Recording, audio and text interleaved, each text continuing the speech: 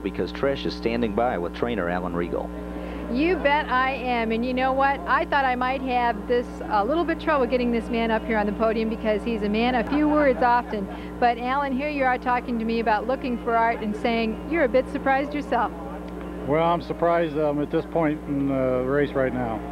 Well, you know, looking for art is a horse that was unraced as a 2-year-old. Were there specific problems, or was he just a little immature? He had some problems as a 2-year-old, and they just wasn't going to get any better without rest, so we just quit him and kept him over.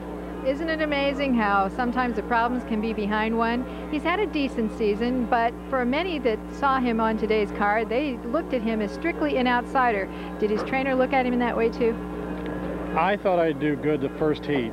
I thought he'd make the final. I didn't really know. I know he's good on the half, and that's the main reason we started him. Were there any specific instructions to Eric Ledford before he went forward in his elimination division with this one? None.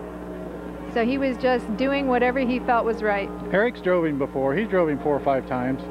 And, you know, with Eric making his first drives, he got the first one in the final, the second one in the final. I didn't know what to think about getting the third one in the final. Pretty exciting. But you know, you talk about looking for art, and you say he's kind of a small horse in stature. He is. He's a little horse, and but he's got a big heart, and he's got a lot of breeding. Well, you talk about that big heart. That's something you can't see when you go to the sales ring. At what point did he show you he had a lot of heart? Well, he showed it to me training this year, and I drove him his first start, and you know, he was just super.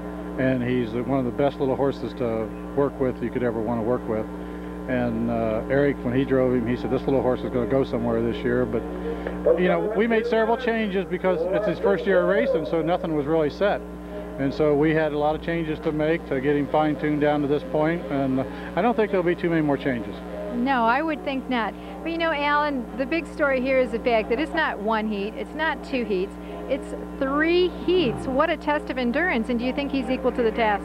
Well, you know, I know his breeding could carry him, and he seems good, he blowed out good, he looks sharp, so we'll just take her from here. You will take it from there. You keep bringing up breeding. Breeding is of a lot of importance. You're going to be heading to sales soon. What do you look for? 1 minute. Well, when you look through the catalog, you look for the breeding first, and then you look at the horse next.